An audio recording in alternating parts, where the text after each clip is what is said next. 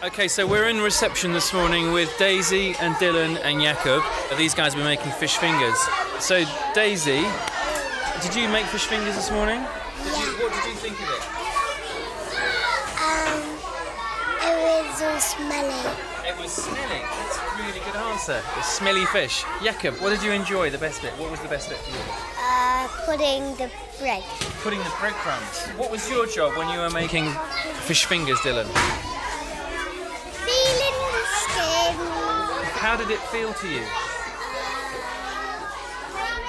Really sticky. Really sticky.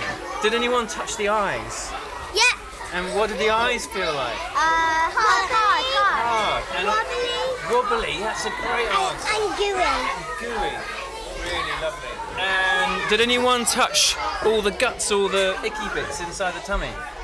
What did you think of that, Dylan? Really gooey and yucky. Really gooey and yucky. Did you smell it as well? What did it smell of? Fish. It smelled of fish, exactly. Fantastic. And which bit did you like the best about making the fish fingers? The flour. Eating it, yeah, that's the best bit, isn't it? Did you really enjoy eating them? I like doing the flour. You like doing the flour, yeah. What was your job, Jacob?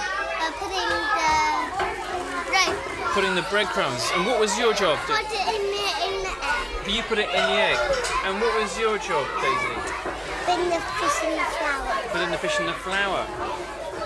Fantastic. It was called pollock. And it was from the fish market this morning. Fish market? Well, do you think those fish fingers were nicer to eat because you made them, rather than the ones maybe you have at home that are the frozen ones? Which were the nicer ones for you, do you think?